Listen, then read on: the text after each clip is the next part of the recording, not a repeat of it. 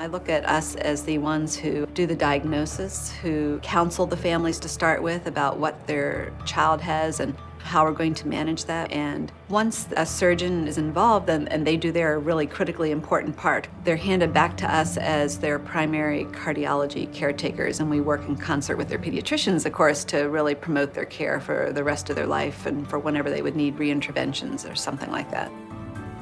We can now image the heart in ways that we would never have thought possible. Formerly, a lot of the imaging was invasive, in other words, under general anesthetic. We can now get this information non-invasively in a conscious child just lying on a bed watching a video. And so this is an area that's moving forward at a very rapid rate. We have imagers in the world of echo reading, cardiac MRI, transesophageal echo, so it's a big team. We have at least 4 readers a day in our main echo lab, actually. We have overall 10 rooms just here at the main campus that are all going at one time, and we have this very nice setup in our mission control area. Each screen has up to 6 echo fields on it, so we can keep an eye on 6 different rooms at a time. One of the things about being involved in a center that has such large numbers and an academic center where there's a lot of people interested in improving the outcome of children with congenital heart disease or other conditions such as cancers, we have a fair number of active research programs going on. The things that I'm really excited about are the projects looking at outcomes for children who have had cancer and have received agents that can affect how the heart muscle functions.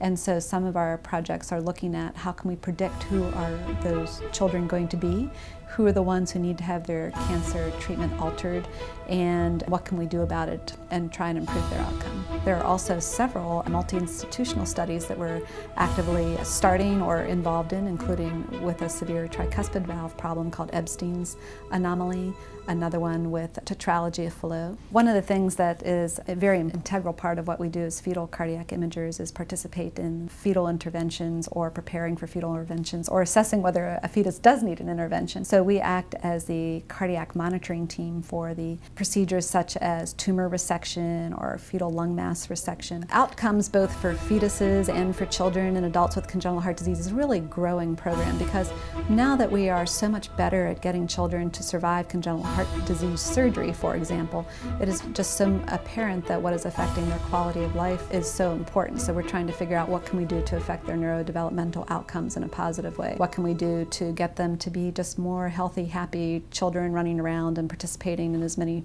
activities as they can and doing as well in the classroom as they can.